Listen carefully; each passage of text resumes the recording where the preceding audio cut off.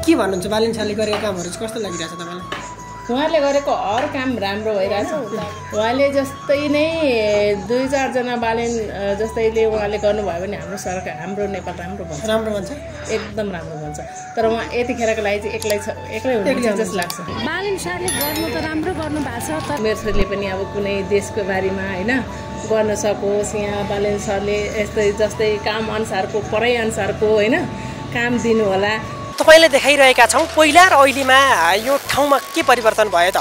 यहाँनिर काम गर्ने मानिसहरूसँग र यहीँ भएका स्थानीयहरूसँग कुराकानी गर्नेछौँ। पहिला ढल पस्थ्यो, घरमा बस्नका लागि ठाउँ हुँदैन थियो, त्यहाँनिर पानी पस्थ्यो। तर अहिले यसलाई बाँध लगाएर बालेन शाहले राम्रो काम गरिरहनु भएको छ भनिरहनु भएको छ। तपाईँलाई कस्तो लागिरहेको छ, बालेनले गरेका कामहरू कस्तो लागिरहेको छ, प्रतिक्रिया दिन चाहिँ नबिर्सनु होला।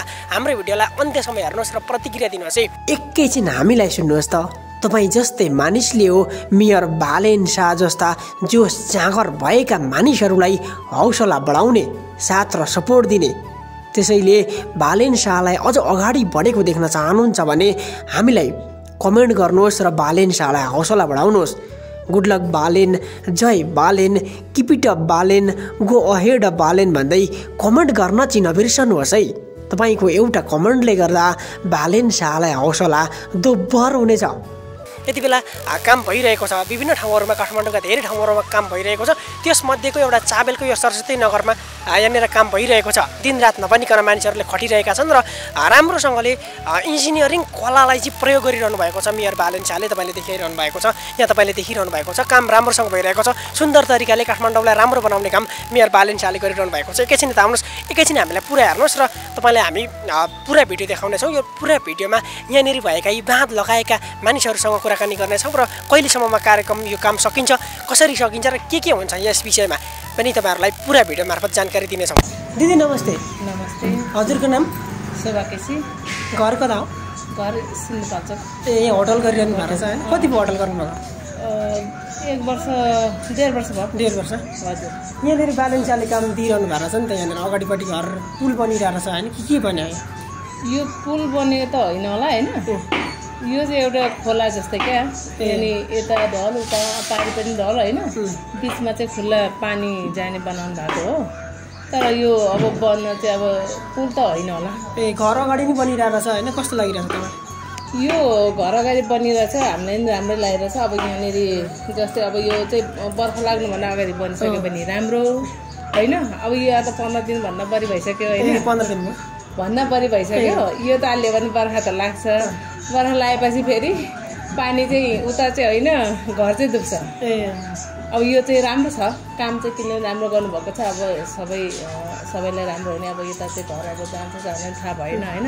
अब ढल हाल्नुहुन्छ, यता पनि हाल्ने भन्नुभएको छ होइन। अब हाल्नुहुन्छ होला। अब उहाँले अब मिलाएर दुईतिरै गर्नुभएको छ। अब सबैको लागि राम्रै होला। यो नहाल्दा चाहिँ पहिला चाहिँ कतिको गाह्रो थियो? पानी आउँथ्यो कि आउँदैन थियो? यता आउँथ्यो नि, आउँथ्यो पुरै बिस्ताबिस्तारै हुन्थ्यो होला होइन? यहाँ कामै आज छैन, आउनु यहाँ कामै गर्न मिल्दैन थियो होला होइन? यहाँ पानी भएको बेला यो त आउने भयो। यहाँ यो भित्रसम्म पस्थ्यो कि। अहिले चाहिँ अब यो पानी पठाएपछि सजिलो हुन्छ कि बर्खामा? अब सजिलो हुन्छ होला। अब बनिसकेको छैन होला। अब किनभने अब पहिला चाहिँ पाइपले गर्दाखेरि त्यसमा अल्झेर हरेक कुराहरू होइन, फोहोरहरू अल्झेर सबै माथिबाट उम्लेर आएको कि, त्यही भएर त्यस्तो भएको।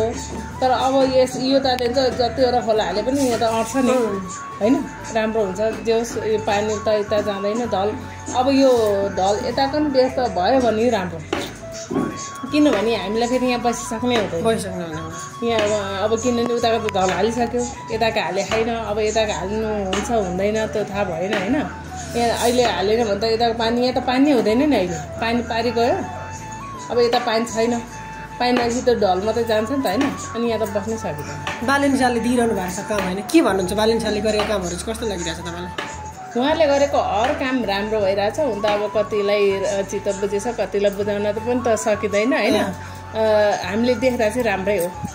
किनभने उहाँले गरेको अहिले एकदम निश्चल भयो हुनाले होइन उहाँले जस्तै नै 2-4 जना बालेन जस्तैले उहाँले गर्नुभयो भने हाम्रो सरकार हाम्रो नेपाल राम्रो भन्छ एकदम राम्रो भन्छ तर उहाँ यतिखेरको लागि चाहिँ एक्लै हुनुहुन्छ जस्तो लाग्छ तपाईहरुले साथ दिइरहनु भएको छ नि त जनताहरुले हामीले साथ दिएको छौँ हामी भन्दा अझै बीचमा अब छन् नि त हामी त एउटा केही नभए मान्छे यो जनतासँग त के छ र केही छैन एउटा साथ दिनु भन्दा केही छैन नि त अब बीचकोले त अलिअलि पैसा अलिकति हालेपछि त उतै लाग्ने हो जनतासँग केही छैन अहिले चाहिँ होस् राम्रै छ भनौँ न कतिलाई चाहिँ अब काम गर्न पाइएन अब बाटोमा राख्न पाइएन भने नि उ छ अब कतिले त होइन अब त्यो त सबैलाई उहाँले मिलाइराख्नुहुन्छ होला ठाउँमा अब जस्तै अब यो एरियामा यो कुनै ठाउँ होइन सरकारी छ नि त अब त्यहाँ तरकारी यहाँको लागि यता ठाउँमा राखिदियो भने त हाम्रो ठाउँ त फराकिलो हुने भयो होइन किनभने ठाउँ चाहिँ यहाँबाट कहाँ लग्यो भने त हामीलाई थाहा हुँदैन होइन आफ्नो एरियामा तरकारी पसल या जे पसल होइन उहाँले यसरी राखिदिनु भयो भने हाम्रो जस्तै विदेशभन्दा कम हुँदैन नेपाल चाहिँ विश्वमा पनि उत्कृष्ट हुन्छ एकदमै राम्रो छ हरियाली पनि हाम्रो देशभन्दा अरू देश छैन हाम्रो देशमा आउने मान्छेहरू बाहिरको मान्छेहरू होइन के भन्नुहुन्छ भने नेपालमा पैसा छ नेपालीहरू सबै अर्काको गुलामी गर्न जानुपर्छ किन गएको बालेन आएपछि चाहिँ अब नेपालमै रोजगारी पाइन्छ जस्तो लाग्छ पाइन्छ अब कतिले त दिइसक्नु पनि भएको छ अब कतिले चाहिँ भन्नुभएको छ हामीलाई 20,000 देखि 25,000 भयो भने हामी किन अर्का देशमा जानु पर्यो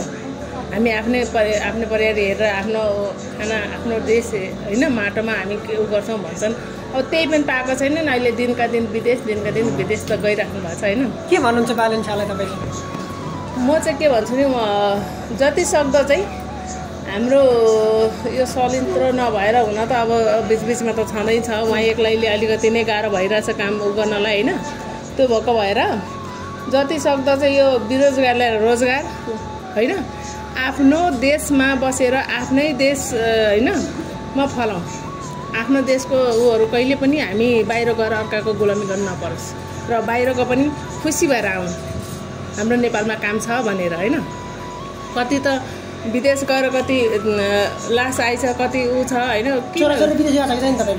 मेरो अहिलेसम्म त एउटा गएछ एउटा गएर आई छोरी अब अर्का देशमा गएर आएँ होइन अब आफ्नै देशमा गर्छु भने चाहिँ अहिले मेरो छोरीहरू पनि पढिरहेका छन् अहिले एउटा जस्तै अब भनौँ न नसकी अब एउटा सायद इन्जिनियर पढ्दैछ अब मेरो छोरीले पनि अब कुनै देशको बारेमा होइन गर्न सकोस् यहाँ बालेन सरले यस्तै जस्तै काम अनुसारको पढाइ अनुसारको होइन काम दिनु होला अब हामी नजान्नेलाई त अब जस्तै होइन जे आफ्नो काम के सकिन्छ एकता त्यो अनुसारको काम होस् हाम्रो देशबाट कहीँ पनि बाहिर जानु पर्दैन हाम्रो देशमा सुनै फल्छ केही सल्लाह सुझावहरू छ बालेनले यसो गरेपछि अझ राम्रो हुन्छ भने अझै राम्रो त उहाँले राम्रो गरिराख्नु भएको छ म चाहिँ के भन्छु भने सकेसम्म चाहिँ अब कति हामी पनि युट्युब हेर्छौँ होइन कति चाहिँ यो उसमा चाहिँ दिदीबहिनीहरू रोएको चाहिँ त्यो यो रोएको चाहिँ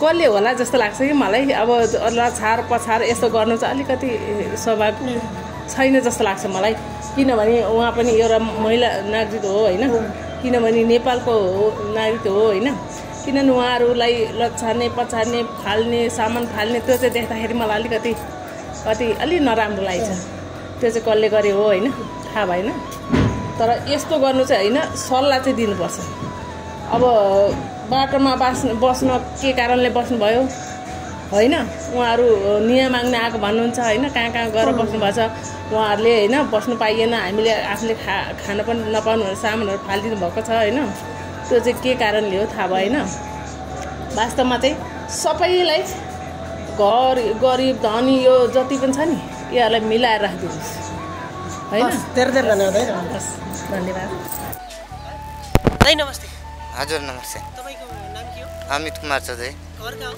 सप्तरी पुल बनेर के गर्नु यो खोलोको बगाउनको लागि खोलोको पानी फोहोर पानी छेक्नको लागि हजुर कतिको काम गर्नु यहाँ भएको 10 दिन कहिले सकिन्छ होला यो त अब लाग्छ एक निकै वर्ष लाग्छ यो 2-3 वर्ष जति लाग्छ 2-3 वर्ष लाग्छ हजुर बालेन शाहले दिनुभयो कि महानगरले हो कामले महानगरकोले त उता दिनुभएछ के अरे खरिबोटतिर यहाँको बालेन शाहले दिनुभयो हजुर के भन्नुहुन्छ त बालन शाहले?